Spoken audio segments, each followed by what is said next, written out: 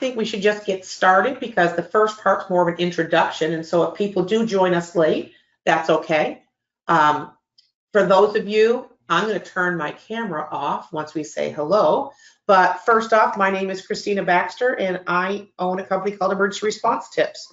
Many of you know me or have been to a lot of my talks in the past, but one of my favorite instruments on the market today, and it's been on the market for years now, is the AP4C by ProEngine. And as we go through today, I think it will drive home to you why this is an instrument that I consider a frontline piece of kit and not something that a lot of people have relegated as a chemical warfare agent detector.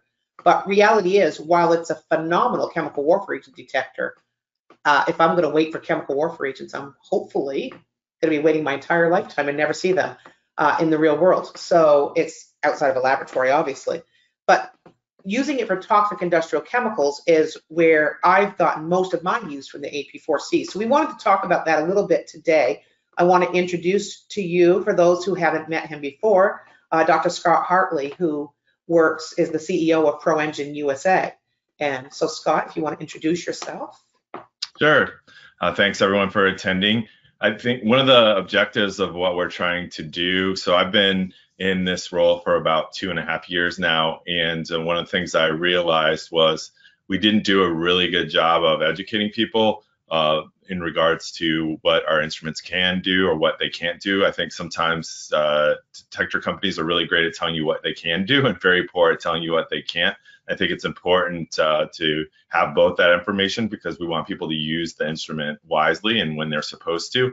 And we also just feel that there's a need in the industry to continue to educate and train people on the art of the possible, what's out there, and just educate people on new ways of doing things that they've done in the past. So that's kind of what the purpose of a lot of these webinars are, is just to increase the knowledge in the field. Okay, I'm going to take our cameras off. Now, for all of you who are just hoping to hear only about the AP4C, I'm sorry, but that's not the way we do things. So because we need multiple different technologies to deal with any type of threat, we're going to be talking about several different things, but we are focusing on that first do-in type of response today. Okay, so camera's going to go off, and then I'm going to start in with the presentation. So you'll see, similar to what we've done in the past, that we do an approach where we have gone with, I'm going to start out with kind of a background to the problem, and then Scott will talk about how AP4C works, and then I'll talk about how that then works into an operational response and bringing in a bunch of other pieces of kit. So first off, I wanted to kind of bring your attention to where all of this information is, because I actually just got 3 different emails this morning of, can I get access to this presentation afterwards? 2 were for people that were heading out on calls, and another, I don't know, but reality is yes, we are recording these presentations, and you can get access to them from ProEngine. So ProEngine has a YouTube site, and they will send you the link after this to where that will be stored. Obviously, it takes a couple of hours for us to render the video and cut out all that front stuff of just Scott and I sitting there twiddling our thumbs waiting for the time to arrive. But reality is, ProEngine has been working on a new website. And if you go to the proengine.com website, it's kind of got a lot of new information out there on how does the systems, all the systems they sell work, but it also has what's called the ProEngine Academy. That's still under development, but something that's coming soon. But that's going to be the one-stop shop for us on training materials, application notes, technical notes, and then all the past webinars. So you'll have access to all that information. So I just wanted that bring to your attention because we do talk about these application notes that go with each of these webinars. And while you have been getting them via email from ProEngine, the goal is over the next quarter that these things will be hanging on the website, and you'll be able to get there, register in, and get access to all the materials in one place. So that's just kind of letting you know where we're going, and some housekeeping on, yes, I talk really fast, especially for all of you who English may not be your first language. I'm so sorry, but we are recording it, and so you can go back. And as you know, Scott and I put our emails and phone numbers on these. If you have questions, feel free to reach out and ask anytime. So let's start off just with the very basics. Now, I think everybody has seen this over and over again. What are the states of matter and how does that relate to how we do detection?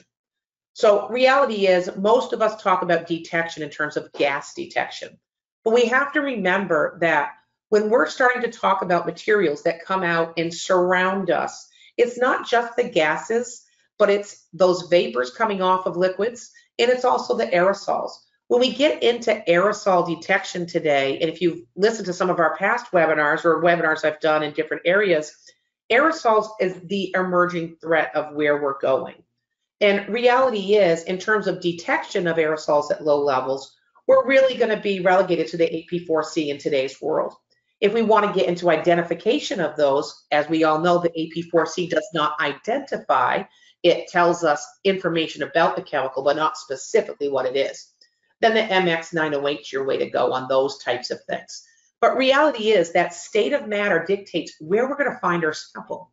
So is that sample just going to be sitting here? Is it coming out to meet me? Information of that matter. Now, the reason I brought up aerosols is I wanted you to think about this one. And this is just fentanyl itself. And we hear about fentanyl being an issue. And most people think of it as an issue as a vapor, but it's really not. What's happening here, and if you look at the AP4C nitrogen channel here, you'll actually see that as that droplet goes down, the fentanyl aerosolizes on its own. And part of that is to do to the electrostatic properties. So now they've been droplets. And we're going to watch 2-second time, and now we have our fentanyl hitting the sensor. So it's the electrostatic interactions within the aerosol that's causing that. If you want to see vaporization, this is vaporization. Now we're going to heat it up above its boiling point, and now you're seeing vapors. Obviously, all of this was done safely in a vented fume hood, so there is no chance of us getting exposed here. But you can see repeatedly that fentanyl is hitting directly on that sensor. And this is really important because most of us, when we look at our sensors that we use for our first in, we have a lot of filters on them. And those filters are going to be blocking us from getting our aerosols. And that's because a lot of instruments can't handle an aerosol load. But in this case, we can. So let's go on to vapor pressure, because vapor pressure is really where it's going to be at for a lot of these things. When we look up products' vapor pressures, those are generally listed at 20 degrees Celsius. So when they take it, it's in a laboratory environment, very pristine, and it's what is the vapor pressure of this material. Now, all of our gases have vapor pressures higher than 760 millimeters of mercury. It's all around us. It's easy. We can get up to 1 million parts per million of that material out there. Now, when we get into our liquids, that's where it gets really interesting, because even liquids down here in that close to 0 millimeters of mercury, we see the ability of these materials to still produce small amounts of vapor. And based upon the sensitivity of the detector you're using, you may be able to detect that. And we're going to focus in on that a little bit more. But remember, temperature plays a huge role here. So if we're looking at the vapor pressure of a liquid and it's outdoors and it's 80 degrees, obviously Fahrenheit, then we know that the vapor pressure is going to be higher than what we're reading off of a chart. So understanding vapor pressure of how much gas is going to come off of the threat material. The other one I just want to remind people, and these are all things that I see time and time again in detection, is vapor density. A vast majority of the materials that we work with are going to sink in air, meaning you're going to find them in the low-lying areas. You aren't going to find them above the container. So when you go into a downrange incident and you want to start measuring, unless it's a gas, then you're not going to get it up above things. If it's something that is, if it's lighter than air, so hydrogen, helium, ammonia, those types of things, they're going to go up. But the things that we're dealing with most of the time are actually coming down to those low-lying areas. So please keep that in your mind when you go to detect things. Holding your sensor straight in front of you or up in the air is really only covering a very small percentage of chemicals. Holding your sensor down towards the ground or in low-lying areas is going to cover the vast majority of chemicals. So when you start to plan your entries, remember in your head that this is a critical component of how we find a chemical. Now, we also have to remember that temperature plays a role here as well. Because remember, things like anhydrous ammonia are generally in a container that's under high pressure. And we're putting it into a liquid form and it's getting very cold. So when that first releases, that gas, even though its density is less than that of air, meaning it should rise, it's going to stay close to the ground for a period of time before it goes up because it has to warm up. And then once it warms up, then it goes up higher than air. So please keep these things in mind.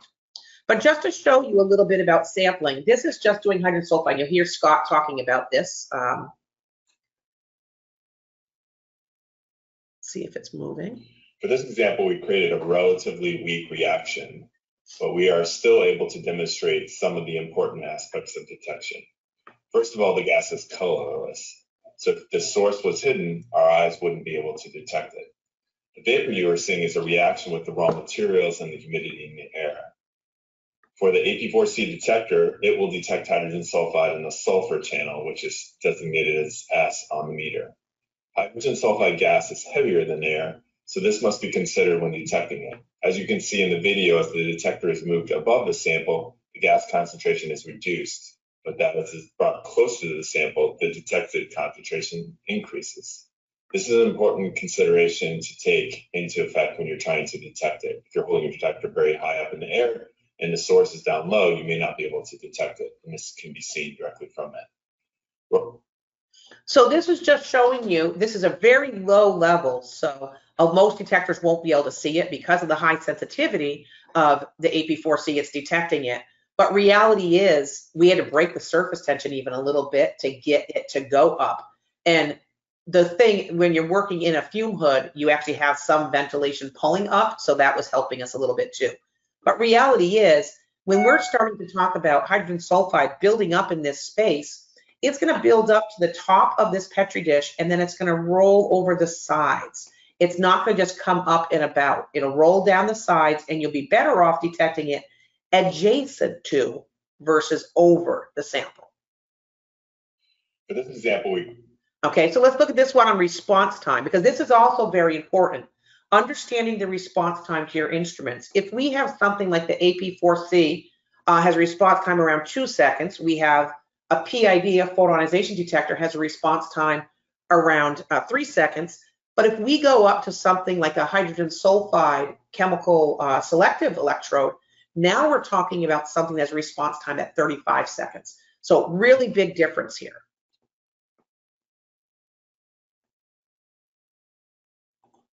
in this case, we're also using a 5-gas meter to be able to detect it. As you can see, again, we're demonstrating the fact that the material is heavier than air. So as you're detecting above it, you can't really see it. But when you put it directly into the source, since it's heavier than gas, it'll come out of the beaker and want to go down towards the ground to the surface of it to be able to do that. Now, we are operating here in a vent hood. So because of the vent hood, you will have some gas that tends to go upward more so than it would be in a normal type of environment where there's no uplift of air in the device. Okay, so we did bring up response time, and I put this together, it's just an animation to kind of show you what you should be thinking as you're going down range and you have all these different pieces of kit with you. What are the times in which you should be taking that reading? Because this is one of the critical things that I see time and time again that's a problem. Okay, so these are being measured in real time here. So we had 2 seconds to AP4C. The PID was about 3 seconds along with the JCAD and survey mode. Indicating papers are about 3 seconds to 10 seconds, depending upon which paper. Your JCAD or LCD3 in standard mode is at 5 seconds. Your LEL and your oxygen sensors are at 15 seconds. Now we have to wait a little bit. Okay, so we've got a couple of seconds to wait, and then we're going to see our first electrochemical cells, our CO and our chlorine, coming up at 30 seconds. And then a couple seconds later, we have our hydrogen sulfide. Now we have to wait a full 15 seconds more. Actually, I think it's 25 seconds more till we see ammonia. Okay, so ammonia is our next one. And we won't wait all the way for the hydrogen cyanide because that just takes too long. But we'll wait for ammonia. And so we're still trying to get that first reading of the ammonia's reading. So all that time it took to get our first ammonia on an electrochemical cell. If we're talking 60 seconds here, our hydrogen cyanide sensor is out at 200 seconds. So when you have all of these electrochemical cells, try to keep in mind that they have a very long time before you get a readable response. Now, with that said, I was actually working with one of our some of our colleagues recently out of the 92nd CST civil support team in the US out of Nevada, and they were using theirs and saying what they do is they go based upon the response time of the LEL and the oxygen, so that 15 seconds. And then for their electrochemicals, they just look and see, is there any movement? If there is movement, then they wait that time out. If there isn't any movement, then they assume that it's not there, or it's not there at high levels, because you would start to see that tickle of the sensor early, even though you wouldn't get that 90 percentile, which is a readable measurement, until the time period. So this is really important in terms of how long you wait to read your measurement.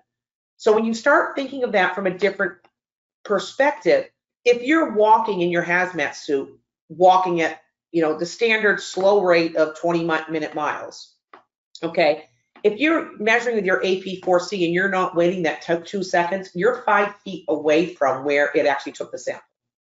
With your PID and your JCAD or LCD3, you're at 7.5 feet. For your LEL meter, you're at 37.5 feet. So if you're talking about going into an area where you're supposed to be monitoring for explosivity, and you are now almost 40 feet into the area before you get your first measurement, that can be quite problematic.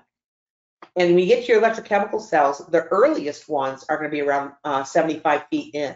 So we have to remember time is really important here. And when we go in, sometimes it's best to set that sensor there and let it sit for a period of time and give you information. Now I'm going to pass it over to Scott for a moment and have Scott walk you through how the AP4C works, and then we'll go into operationalizing that information. So Scott, let me bring this one up. Okay, it should be up now. So what is flame spectroscopy? So it is sometimes referred to as flame photometric detection, or FPD is a lot of times how people refer to it. It can also be referred to as atomic emission spectroscopy or flame photometry. There's a lot of different names out of there. I prefer to just use flame spectroscopy. It uses the principle, and it's found in a lot of chemical labs. So if you go to a university, most likely you'll see some version of a FPD detector that's there. Now, most of the systems were about the size of a large table. They are definitely not handheld, but they are used on a daily basis because the process is a very repeatable and known process to be able to do there. So on the bottom right, you just see some of the different colors that are produced when different materials go through the flame. If you can click on the next slide. So how does the process exactly work? So what we do is, it's a known phenomenon where you apply energy to materials. And what happens is, when that energy is applied to the materials, they become excited into an excited state. And then when they relax, they actually release light. In the case of this, is photons of energy. And each of these materials has a unique light associated with them. And I'll explain a little bit more about what that looks like in a little bit. But it's a way to look at it is, it's a fingerprint associated with each of these materials. So what it does is it allows you to identify the specific material that you're looking for. Fireworks work on the same principle, just the opposite. So in the case of that, what they're using is known materials because they want to get a certain color out of it. And they're actually using an explosion in order to create the energy, to create the excited phase. The energy source can be anything from electricity to a flame to an explosion. In this case, what we use is hydrogen. The reason for using hydrogen is it's 1 on the periodic table, so you can get a lot of, you don't need much weight or material in order to run for extended periods of time with it. The other advantage of hydrogen, it's a very pure burning and a very hot flame. So, but it's not too hot. So you can go too hot and actually bake some of the material and the process not work well. So you have to have a sweet spot as far as the energy source that you're applying into the system to be able to do that. Next slide, please. So how do we detect these different elements? So first of all, we go through the process and we introduce the heat. And then what we're doing is the detector is looking for those specific fingerprints or those certain materials. And then when we reach above the threshold that we're looking for, it starts to indicate what there. So how it's working is we have a series of processors inside that are collecting the spectral information, analyzing it, looking for those specific fingerprints associated with each of the materials of interest that we're interested in trying to detect, and then we output that. The way to look at this is it's kind of, we're doing real-time spectroscopy. So we're doing this multiple times a second, and we can get an output of every 2 seconds. The way I like to look at it is we're doing truncated spectroscopy. So because we aren't collecting information over thousands of nanometers of collected information and then comparing it against known spectra in order to give you an output, we're doing it real time by focusing in on the visible spectrum of these materials and what they produce. So we get the accuracy of spectroscopy. Where we have an advantage is that we're doing it much faster than spectroscopy normally will work, or even other methods where you're collecting spectra or you're collecting information over large areas of collected information like FTIR or Raman to be able to use that and compare it against known databases to make matches associated with the materials you're dealing with. An additional benefit of the technology is so when we release light, we can actually collect the information on how much light is being produced, and therefore we can use that to identify concentration levels. So if there's atoms there, we see it.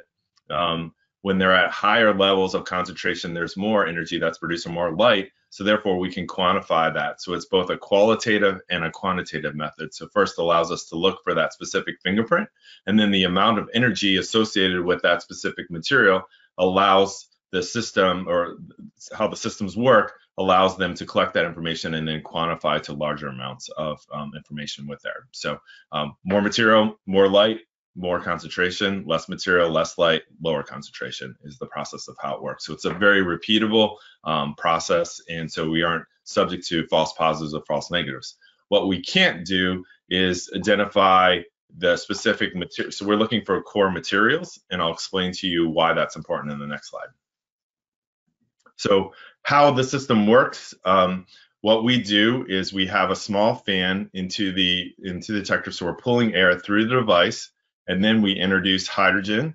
And so the hydrogen comes through, and we turn on a flame. And so that flame is in a burner, so it's intrinsically safe. So it's just isolated from the outside environment, so you can even be operating in a hydrocarbon environment and not have to worry about exploding it or anything like that. So the materials come through there, and then if they are the materials of interest, what happens is that light is produced, and then we're collecting the light and then analyzing that. So we get the benefit of using solid state electronics and the fact that they can collect this information and analyze it many times a second. And we're then using that information in order to make distinguish. So we're looking for specific materials of interest that we're trying to identify and see. Now, the process as a whole can identify onwards of over 40 elements. In this case, we're really focused in on 5 major channels of information. If we're doing biological detection, we'll add additional 3 channels of other materials that we're looking for, but the process itself is able to do multiple items simultaneously. So we're just sitting there looking for those materials to come through. The way I like to describe it is if the atoms are there and they're at a high enough concentration, then we will trigger and we will see them. And so it's a very known and repeatable process in that regards. Next slide. So as far as the output on the device, what we're doing is we're looking for 5 channels of information. So phosphorus, hydrogen, nitrogen bonds, hydrocarbons, so we're letting you know that you're involved in a high hydrocarbon environment, arsenic, and sulfur. So those 4 channels, and I'll talk to you about this on the next slide, is what exactly they're correlated. The reason why we chose those materials were there.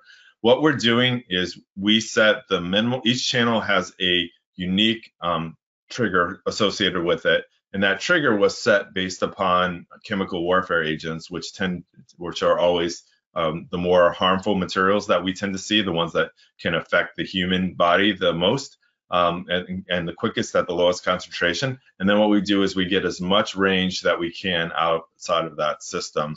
So you can actually have too much light. So the way that I like to describe it is if you're outside and you have a big spotlight on you in the middle of the night, and you're pretty much blinded, you can see the light, but if someone held a flashlight next to it, you wouldn't be able to see that flashlight because your eyes are inundated with light and they can't see any more light. The same process is with it. There eventually becomes too much light that we can't identify additional atoms that are there or additional intensity of light that's present. In that case, what we do is we start to blink, just letting you know we're reaching an overmatched, not overmatched, but an over level thing, so we can't identify additional amounts. When it comes back into range, it'll just go back into that process. So you don't have to worry about like blowing up your instrument or anything like that. You're able to be able to do that. Next slide, please. So what we're looking for really are these 4 core materials, and these materials were chosen. Our pedigree was originally in chemical warfare agents, and then we've morphed into both chemical and first responder type applications, in the fact that a lot of these same materials, a lot of your chemical warfare agents, so you take in the left-hand side your organophosphates, which are your nerve agents. These are just modified versions of pesticides and insecticides that are designed to work better against the human body, right? They're engineered to work better against humans than insects. And so the same principles apply for those, and those can be harmful for us as humans if we aren't paying attention. So, or harmful for the environment to be able to do that. So those same principles apply. So in the case of the phosphorus, we're looking for organophosphate-based materials for those. So those are your nerve agents. Continuing over, you have hydrogen-nitrogen bonds. We say hydrogen, nitrogen, oxygen because technically hydrogen nitrogen does not like to exist by itself in free air. So to be a good chemist, you have to say HNO, but for a detection standpoint, you do not have to have the oxygen present to be able to do that. In all practical purposes, because we're using the hydrogen up in the flame, we're really just looking for the nitrogen bond, but we're looking for these hydrogen nitrogen bonds. They're in a number of different types of materials. So your hydrogen cyanide, your nitrogen mustard, ammonium.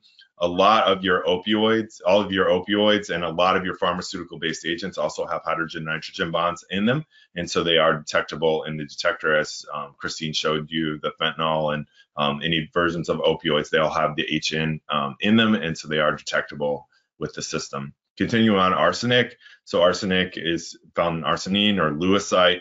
There are some vomiting agents that have it in there, blood agents, and some blister agents, and of the channels, whenever I say, if you see arsenic, that's the one you need to be worried about the quickest, because usually anything that has arsenic on it is not good for you to be around.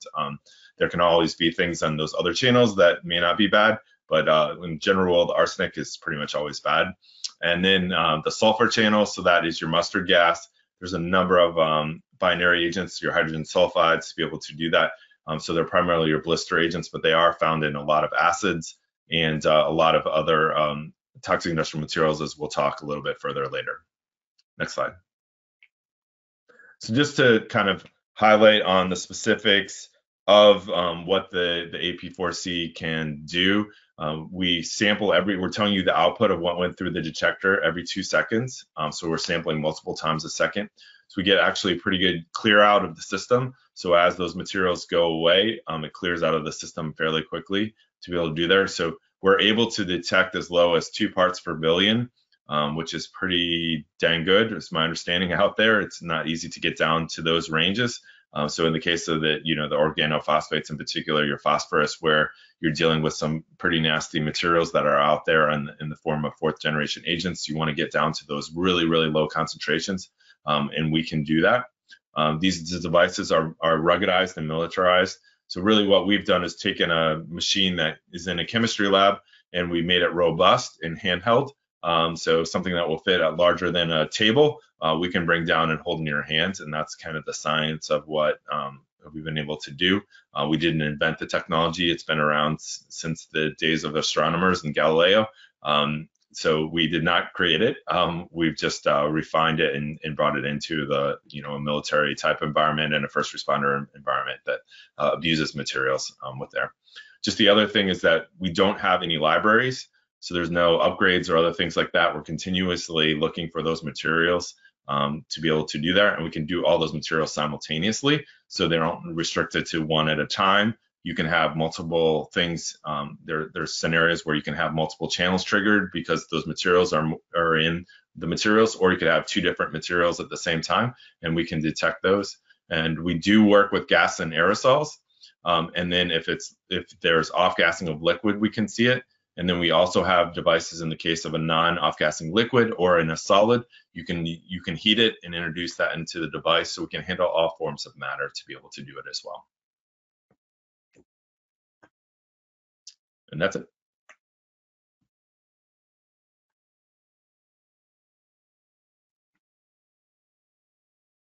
I'm here talking to you guys and I'm on mute, but I'm going to go back in and walk through a couple of these things. And this is where we're going to start talking about a variety of different technologies and how they work together to provide us with answers. So in this case, just kind of a review of what Scott said. The AP4C itself in vapor mode, okay, so and I'm going to show you the differences between these. That's going to detect gases and aerosols that have phosphorus, sulfur, arsenic, and nitrogen. And for those gases, if we know the identity of the gas, then we can actually tell you exactly how much is there based upon the response, because the instrument is very specific calibration. Now, it can also detect vapors from vapor-forming liquids. How do we know if a liquid will provide us with enough vapor to be able to detect? Now, keeping in mind, we have to have a way to have a headspace for these very low ones. So I generally will take what I'm looking at and put like a funnel over it to have it really hold in a lot of those vapors and then measure it. But anything containing phosphorus, as long as the vapor pressure is greater than or equal to 1.5 times 10 to the negative 6 millimeters of mercury. So this is what we're talking about when we said that the sensitivity of that phosphorus channel is down to 2 parts per billion. And this is really important when you have something like a Novichok or an A-series agent, which has a really low vapor pressure, but which we have been able to see, obviously, in the laboratory, that we can actually measure an A-series agent, even though it's an oily liquid that likes to stay where it is in vapor mode, because we can get down to those low levels and the headspace. So anything with sulfur, arsenic, and nitrogen in the vapors above these pressures. And that's where it gets really important, is how much material is produced based upon the vapor pressure. So the sensitivity does decrease from phosphorus to sulfur to arsenic to nitrogen. That's intentional because it allows us to have a broader spectrum of things we can measure.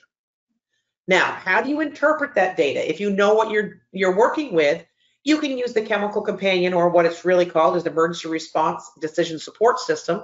But to get access to this, if you are a civilian or military first responder in the US, Australia, or their partner countries, then you can register at www.chemicalcompanion.org and you can get access to the software. It is a downloaded software. It works resident on your iPad or your tablet or on your regular PC computer. It is not optimized for your cell phone at this point in time, and it is not optimized for use on an Apple computer, but on the iPad, yes. Now, the things that it can tell you, if you know the chemical, you choose the chemical, then you say, hey, I have an AP4C. Show me what the exposure standard would look like for ammonia. So you can see down below, the exposure standard is 25 parts per million. You can see that it's showing 3 bars on the AP4C nitrogen channel. And then you also see this toxicity bar, which is showing yellow. What that means is you are in an area where you should probably have, well, not probably, you should have respiratory protection. That respiratory protection does not have to be an SCBA, but you could wear a canister or cartridge as long as it's suitable for ammonia. Now let's come over to the right-hand side. The other one that I like to do is say, show me what IDLH would look like, the immediately dangerous to life and health level for ammonia on an AP4C. Well, it's going to show up as all 4 bars, but not flashing. All 5 bars, sorry. They're going to all be red. Your bottom one's yellow, your other ones are red, and it's not going to flash. So you're still within the realm of the instrument. And on your toxicity bar, it's going to show red that you have to have an SCBA on. Now, the other thing you can always do is if you are just using the instrument and say, hey, I'm showing up 2 bars, what does that mean to me? Well, in this case, it means you're between 8 to 24 parts per million. So when you first hit that, go into the second bar, you're at around 8 parts per million. When you come out of it, you're around 24 parts per million. Now, to make this instrument easy to use in a military environment, all of the data is clustered into these bars, but the bars are calibrated so we know exactly what they mean. There are other ways we can get into in another webinar where you can get the exact concentration out of it as well, because the instrument's actually reading the exact and then assigning it to a bar level. But again, this is just ways for you to operationally interpret your data quickly and efficiently in the field. Now, a lot of people ask me, how do you use it? The gas is easy. You have this inlet here on the front. It pulls in using a pump, pulls in all of your different vapors and gases and aerosols. But what if it's a liquid or solid? So I'm going to show you, this is Olivier doing this, and he's taking off, just pulling it out. You see all the numbers went crazy. Now he's putting this in. This is the new interface. And I call it the craft pipe, but it's really the interface for your S4 port PE sampler. And what you're doing is you're getting a sample. Okay, you're going across the surface, grabbing out where your sample may be, whether it's solid or a liquid, getting some onto the end of the tip there.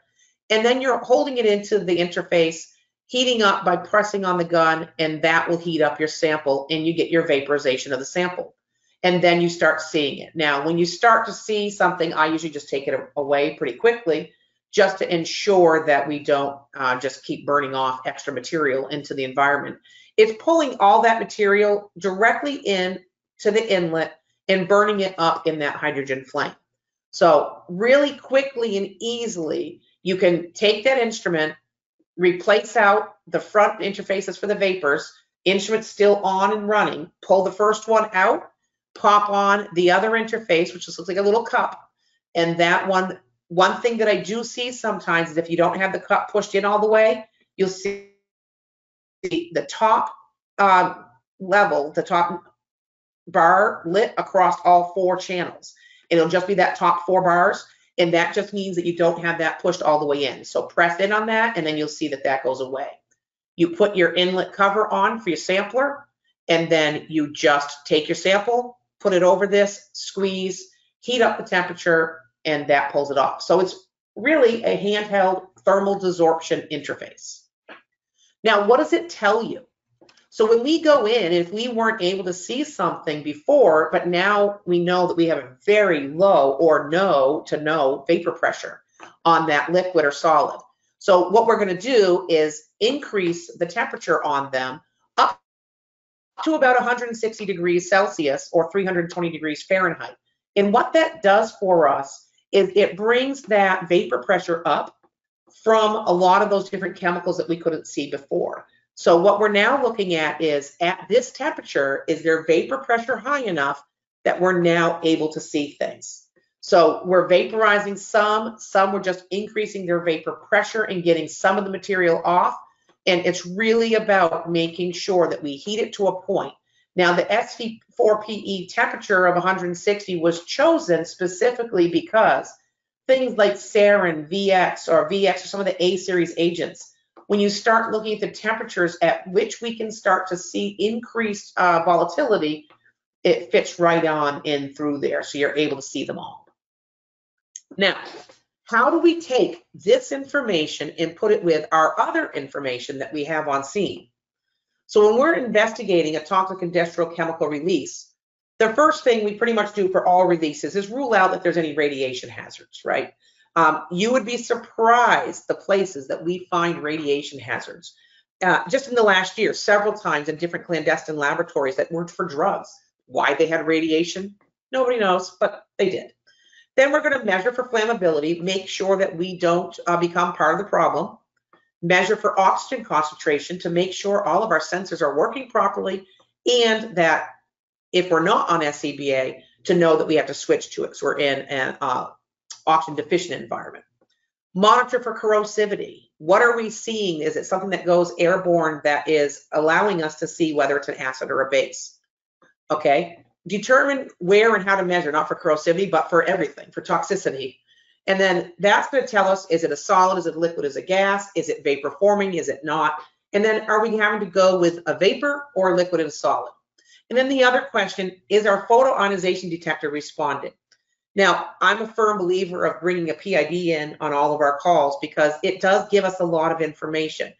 As you'll see, when we went through the list of high-end chemicals of threat that are either produced in high amounts, transported in high amounts, used in industry highly, all of those different materials that also have a high toxicity to make it threatening to the individual.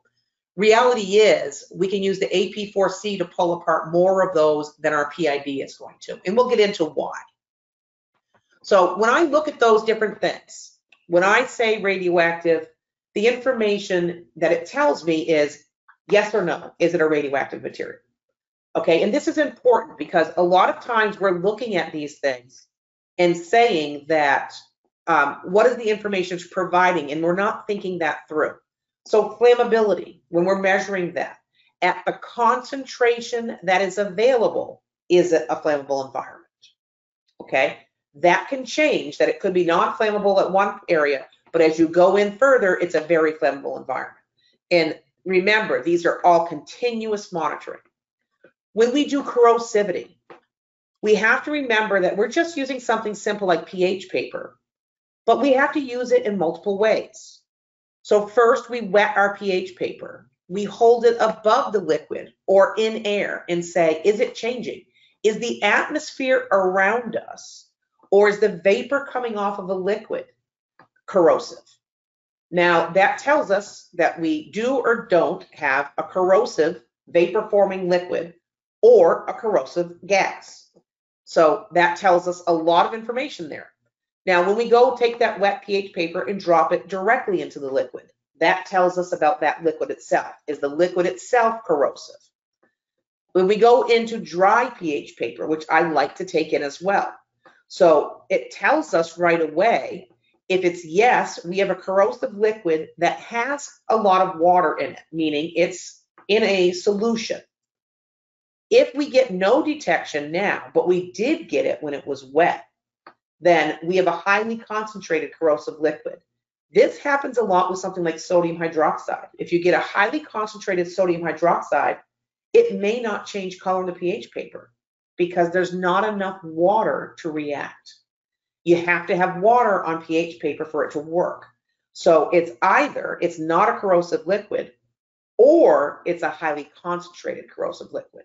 So using wet and dry can help us look at whether it's a solution of a corrosive liquid or a highly concentrated form of that corrosive liquid. Now, M8 paper, a lot of us don't use it, but we all have it sitting there. So the question is, what does it really tell us? Now, on a standard traditional call, is it telling us whether we have nerve agent or we have a blood agent, blister agent, those types of things? Well, probably not, let's hope, because we don't see those in our regular calls. But what it does tell us is if the material soaks into the paper, then it's an organic material. If it beads up on the paper, then it's water-based material. So we end up having a quasi-water-finding paper just by using up our old M8 paper. So it gives us some information. And then the other thing you can see is for the materials that do absorb into it, the color changes. If you keep a table of known cross sensitivities to toxic industrial chemicals, then you can start figuring out quickly what you might have on scene. Now, when we add in our AP4C and our PID, our electronic tools that we use for that first in, the AP4C in vapor mode tells us about gases, aerosols, or vapors. In the liquid or solid mode, it tells us a little bit more about the liquid or solid's boiling point and its vapor pressure. So we start adding that together. And then with our PID, it tells us yes or no on the ionization energy being less than the ionization potential of the lamp. And what does this mean here? Most of us use a PID in operations that is a 10.6 electron volt PID lamp. For us to see a chemical in there, its ionization energy must be below 10.6. So when we start looking at a chemical in a chart and we see all these ionization energies, if it's less than 10.6, we should see it just fine. And remember, this is for gases, so we're having to deal with things. Now, vapor coming off of gases, fair game as well. So let's look at a couple of different examples. So this one here, and now the examples I'm using, I'm just showing you that these things are hazmats that are happening every day. This happened just 2 days ago. There was a leaking package, I think it's in Illinois, where a fire department hazardous materials response team was called in because the person delivering the package got the chemicals on their hand. Now, I'm going to use 2 example chemicals that were not part of this incident, but just showing you that these things are happening as we speak. So reality is example liquid number 1. If we had gone through and said radioactivity was no, flammability was flickering at 1%, corrosivity with wet pH paper above liquid was yes, and it was turning color for a pH 14, so a nice vibrant blue. Corrosivity and wet pH in the liquid also was a pH 14. And corrosivity, dry pH in the liquid was also yes, pH 14. So M8 paper was yes, the material went in and it turned yellow. Then the AP4C was positive in the nitrogen channel, but it was flashing, meaning it was over its level. And the PID was hitting 140 parts per million. When we look at that, we're looking at all of this and we know right away we're not dealing with a radioactive material. We know from the pH paper we're dealing with a corrosive liquid that is basic and it's a water-based solution because when we use dry paper, it changed color. Okay, we know it's a vapor-forming liquid because when we held the pH paper wet above it, we actually were getting material and change of color. We know that the vapor itself is flammable. That tells us that the vapor pressure has to be pretty high because the concentration is pretty high. Because remember, we measure vapor flammability in percents. So if we're talking about something in percents, we're talking about a minimum of 1,000 parts per million for 1%. So when we start looking at that, we have to remember we're at pretty high concentrations toxicity-wise. The AP4C is telling us that it contains nitrogen, and the ionization energy is telling us it's less than 10.6 electron volts. So pretty quickly, we're able to rule out most everything else and come up with, hey, it's an ammonia solution, and that vapor concentration is probably around 1,500 parts per million. How do we determine that? We determine that by looking at the flammability here and at the PID concentration and looking at its cross calibration factors. But let's look at something a little bit more difficult. So in this case, we're going to look at a liquid, again, that has no radioactivity, but it has a flammability showing up. It's just flickering at that 0.1%, the lowest level we can read with our LEL sensors. Our corrosivity with wet pH paper above liquid is showing nothing. Our corrosivity with wet pH in the liquid is nothing. So we're at 7. Our corrosivity with dry pH in the liquid is still at 7. The M8 paper, no, but the liquid absorbed in. We didn't see any color change. The AP4C, we're hitting nitrogen channel with 3 bars really close to the liquid. And then the PID's showing nothing. So that tells us right away that in this case, we have a liquid that's not corrosive and it's an organic-based solution because it went into the M8 paper. The vapor forming, it's a flammable liquid because we got flammability coming up. Okay, vapor pressure has got to be pretty high to get us up to that 0.1%, right? And it contains nitrogen, but it's heavier than air. So the vapor density is greater than 1. Now, our ionization energy is going to be greater than 10.6 because we're not seeing it on the PID. When we take all of those things together and look at our highest threat materials, we could figure out pretty quickly that it could be acrylonitrile at 30 parts per million or acetone cyanohydrin with 22.5 parts per million. Now, this, you're probably thinking, well, wait a minute, where did you even come up with the list? So how did I do that? Well, first I took the list, and for this one, I used the list from NATO's International Task Force 25. And what they have is the top 98 gas phase or chemicals that have a gas constituent to them that are actually going to be toxic. And so what we're looking for here are going to be high hazard chemicals. So I took that 98 chemical list and said, these are the ones that are most likely to be toxic. And I cut those down to just the ones that were containing nitrogen. Because when I went through that list, I found that 56% of the materials on the list, I could start to pull apart using an AP4C.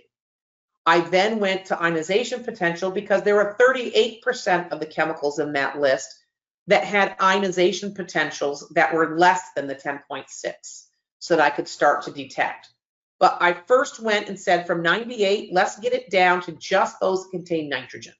So we're down to 1, 2, 3, 4, 5, 6, 7, 8, 9, 10, 11, 12 chemicals that had nitrogen that were in the list. Then we come to ionization potential and say, which one of those have an ionization potential greater than 10.6? Because we weren't seeing it on the PID. So now we can rule in that it could be one of these 5 chemicals: acetone cyanohydrin, acrylonitrile, cyanogen, hydrogen cyanide, or fuming nitric acid. Now I go to my pH paper and I said, I know I had a vapor forming liquid. So it could be acetone cyanohydrin, acrylonitrile, or nitric acid. I'm taking those gases out. And the vapors are neutral. I can rule out nitric acid. So I'm now left with acetone cyanohydrin and acrylonitrile. If I look at what their concentration would be at 0.1%, I look at their LEL and then calculate out what 0.1% of the LEL would be, which would be 22.5 parts per million here, or acrylonitrile, where I look at its LEL and say what's 0.1% of its LEL, 30 parts per million. And then I have to also take into account their vapor pressures. And what I'm doing here is saying for acetone, the vapor pressure is 0.76 millimeters of mercury for the acetone cyanohydrin. That tells me that the maximum headspace it can create is 1,000 parts per million. Acrylonitrile has a vapor pressure much higher. It can actually get a maximum headspace of 143,000 parts per million. So now the only way I can come between these two materials is to create a headspace. And like I told you before, I like to do that just by putting a funnel over the material so that the material is kind of forced into any vapors coming up into a small column. And what I do is find out if my LEL in that tight space goes above 4.4%. And if it does, then I know it can't be acetone cyanohydrin because 4.4% would represent its 1,000 parts per million maximum headspace. So once it goes above that, then you know it's acrylonitrile. If it doesn't go above 4.4%, then you don't know which one is which, and you'd have to start looking at tubes and things to pull them apart. Again, your threat may be very similar, so it's really about figuring out which one. By looking at just those pieces of information we had from our first entry pieces of instrumentation. So this is something that your hazmat planning person is working with, saying, as you're calling out what information you're getting from an instrument, hey, we're seeing this on the nitrogen channel. We're seeing nothing on the PID. We're looking at our pH paper and we know that it's a vapor forming liquid, but that the vapors are neutral because we have a flammable concentration, but we're not seeing anything on the pH paper. And just start ruling things out that way. Now, another interesting call, now, and I put this one in as LAFD hazmat squad, just because this happened in July for them. But the call that I'm going to talk about is actually a different call that happened last year, but the same type of thing. They were called, it was another California team, called to a recycling center. And they called us because their AP4C was giving them signals on sulfur and arsenic. And they could not figure out from all the chemicals there, what could have caused this? So what we did is made a list of all the types of materials that were in that recycling facility. Okay, there was everything from keys to pots and pans to appliances. It was all this recycled material. But how many of those actually contain something that we would consider a hazardous material that would come out to potentially meet us? So we know cars, planes, trains, boats, home appliances, paint cans, electronics, and batteries were the ones that jumped out as, hey, let's look at those. So we pulled those apart and then said, which one of those would likely contain a sulfur source? So you'll see here that I have batteries and they're bolded, and that's because it's the batteries within the cars, planes, trains, and boats that was actually causing sulfur for them as well. So those batteries have sulfuric acid in many cases. And so we knew that we had a sulfur source readily available. Now, when we started looking at the arsenic sources, that became a little bit more interesting.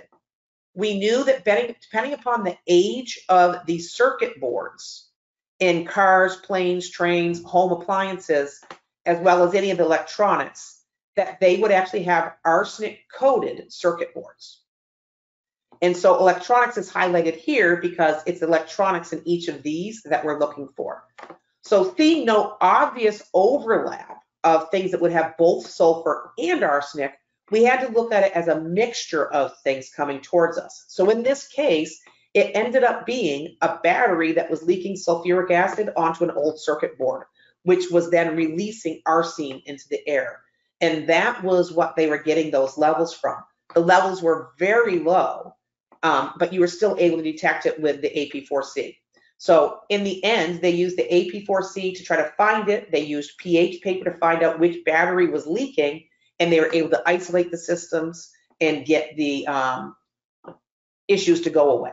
So in that case, it was just used as looking through what are the materials we have, what types of materials could they contain, which things would give us a sulfur or an arsenic, and then putting that together in an investigation and saying, it's probably leaking battery leaking onto an old circuit board. And they found that, they were able to pull it away and stop the situation. So with that, I was going to end there. Just remember, all of you will receive a follow-up email from ProEngine that will have an application note on detection and monitoring of toxic industrial chemicals. And you'll also get a link to this webinar. So if you want to go back through and listen again, or if you want to have others listen to it. Also note up above, we have my contact information, email and phone number, as well as Scott's. And you're more than welcome if you're on a call or if you have questions, please feel free to reach out. This does not have an extra @ I don't know why I put that in there, but it's just Christina Baxter at emergencyResponseTips.com. So that extra @ just there for fun.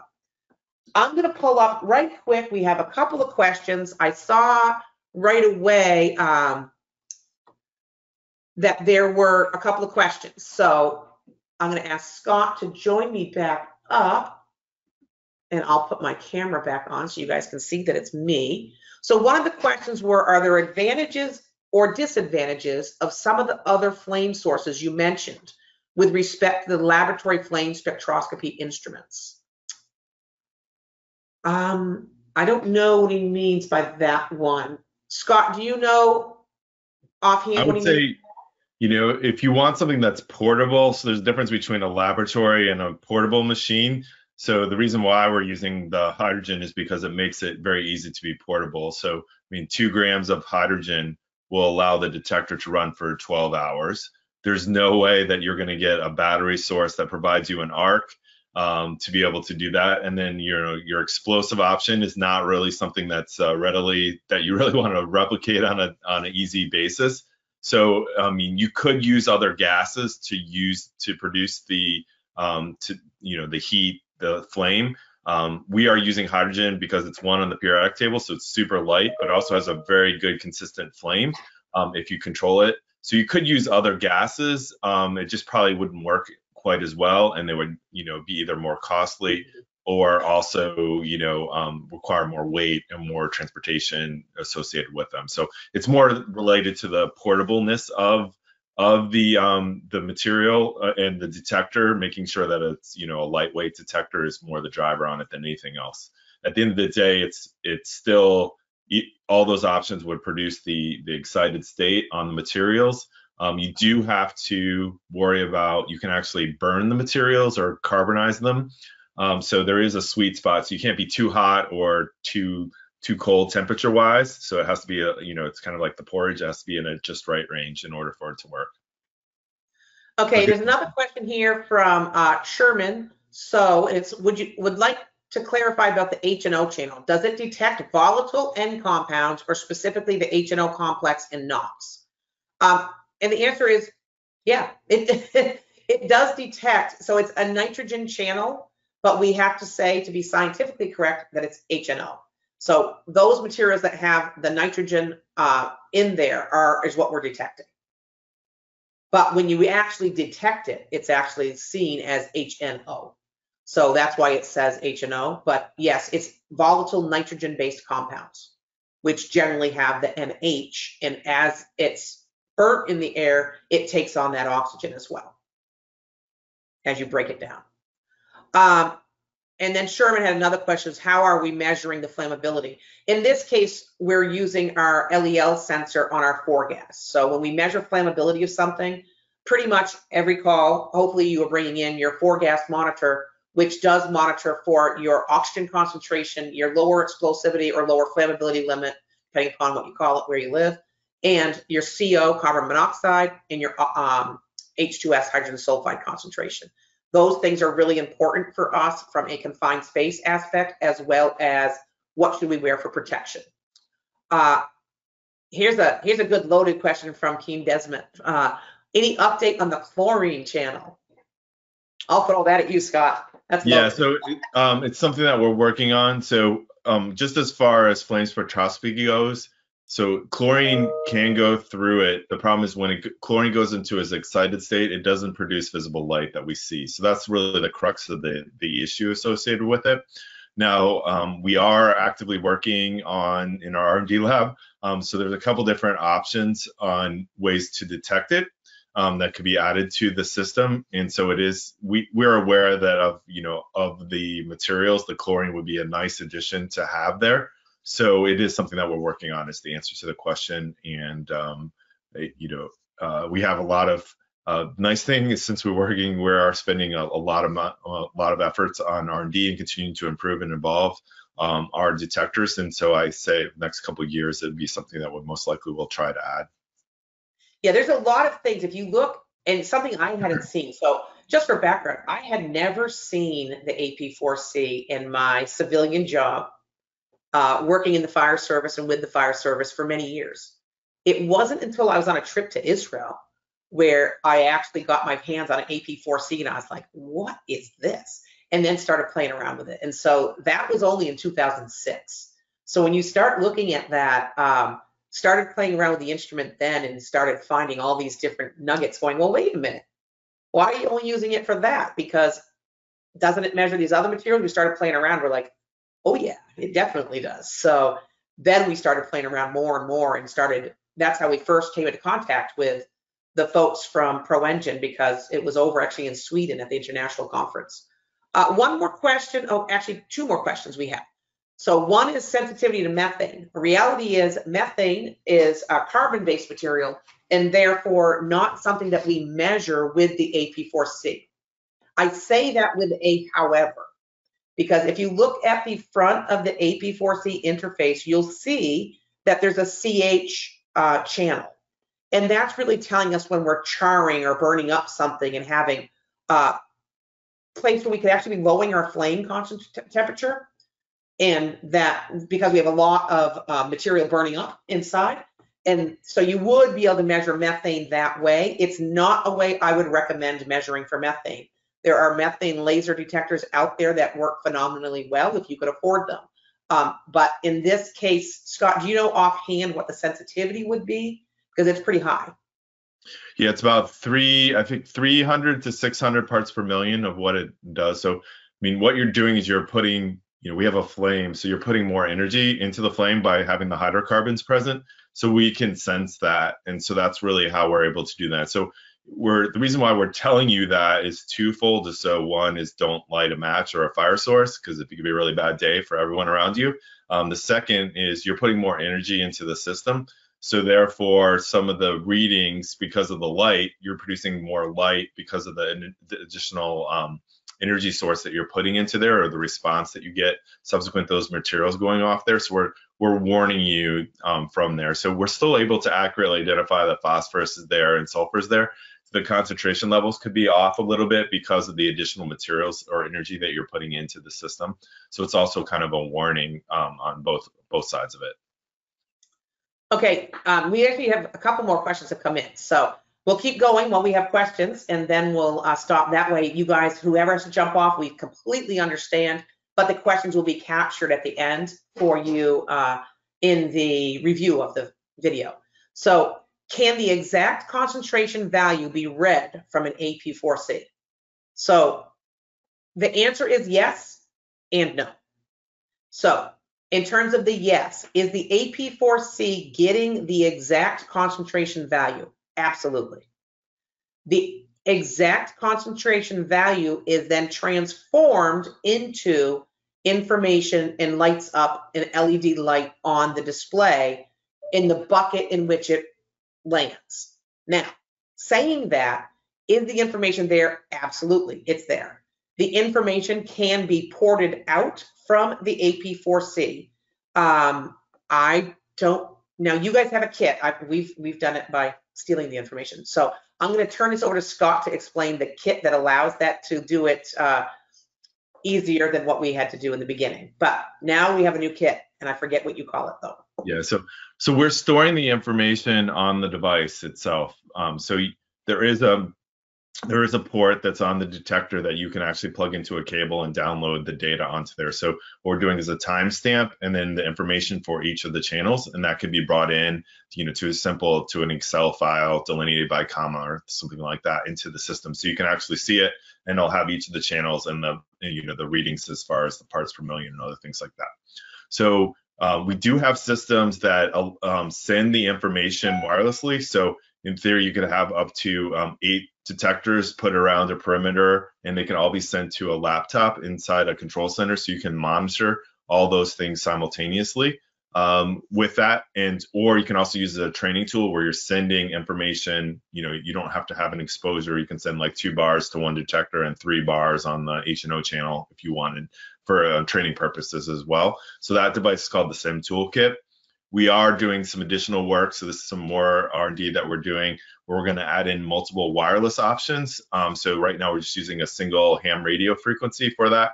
And then what we'll be able to do is eventually send the actual part per million information for the device into the thing. So that would be sending and updating it on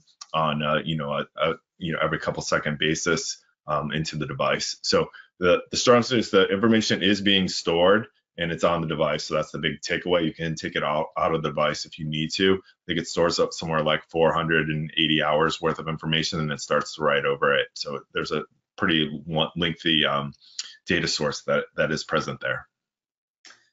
Okay, next question is, and you can see I changed the slide in the background intentionally. Do you have info on the S4PE, like the heating curve? I personally do not.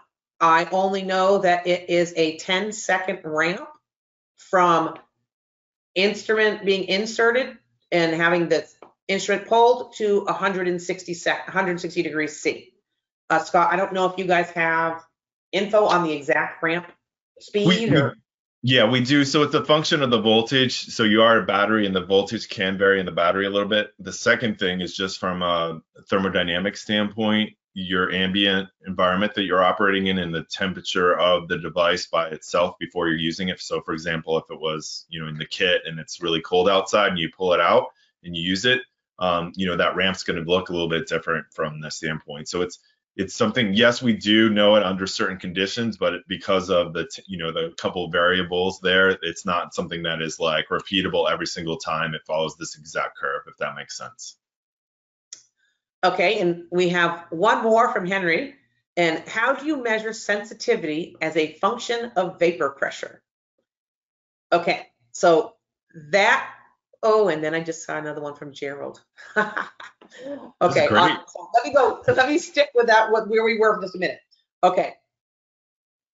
We were just on, and Henry, I'll go back to yours in a minute, but we're just on the S4PE. And I don't know where Gerald comes from, but I hear there's a new heater available for higher temperatures. I did not put that out there. So anybody who's listening, I did not load that. But thanks, Gerald, because I was asking that too. So yes, there is. We are working with it. It should be available early next year. So it's a higher temperature, allow us to go up to much higher temperature. So what Christina said is the original S4PE was designed for your chemical warfare agents. So there was a limit to how high the temperature that we wanted to get up to, because you don't want to, you can actually harm the agent that you're trying to see, or caramelize it is a kind of a way I like to describe it. If you're making caramel, there's a fine line between going too hot. So you kind of just want it right. But with some of the new materials that are out there, some of these, your pure opioids, for example, your pharmaceutical-based agents, as well as now your fourth generation agents like your Novichoks, they have a much higher temperature due to the vapor pressure differences. And so we are going to develop, will be available early next year, a higher temperature variant of that. So yes, it's coming. It's going to be called S4PF. I begged them for information about this and the new AP4C Plus. If you haven't seen it, I got a chance to see the new version of that, and it was very cool. So I'm looking forward to getting a chance to play around with that some more once they get some over here in the US for us to play with. But the last question I saw was from Henry, and it was, how do you measure sensitivity as a function of vapor pressure? So there's a lot that you have to do here. And I always talk about things saying, hey, the maximum headspace can be. Reality is we know the sensitivity of each channel in the AP4C. Okay, and so by going through and figuring out from those channels, I know how low it can detect. For example, for something that is phosphorus based, it's going to get down to 2 parts per billion is the lowest it's going to get. So we know that limit of detection. Now from that, I need to figure out what is the maximum amount of vapor something can produce. And so if I'm doing that in millimeters of mercury, there's a calculation that I can use that allows me to figure out what is the maximum headspace I can get if I'm doing everything correctly at room temperature. And reality is it's no different than taking, and I won't go through all the details behind it, but to get a quick estimate, take your millimeters of mercury of the vapor pressure at room temperature, multiply that by 1 million and divide that by 760. That will tell you quick estimate of the maximum amount of vapor pressure available. And so for something like TATP is an explosive material that you wouldn't expect to measure with a photonization detector. However, TATP is the only explosive that has a small amount of vapor pressure available to work with. And with that vapor pressure, you can figure out that a PID and the PIDs I used in these examples, just for reference, was the PID 3000 parts per million from Honeywell Ray Systems. So when you look at those numbers, that's where it came from. But in this case, TATP would produce 69 parts per million as the maximum vapor pressure or maximum amount of headspace that you'd be able to measure.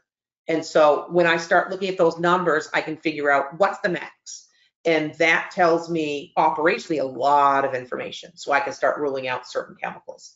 So hopefully everybody enjoyed the questions and the times.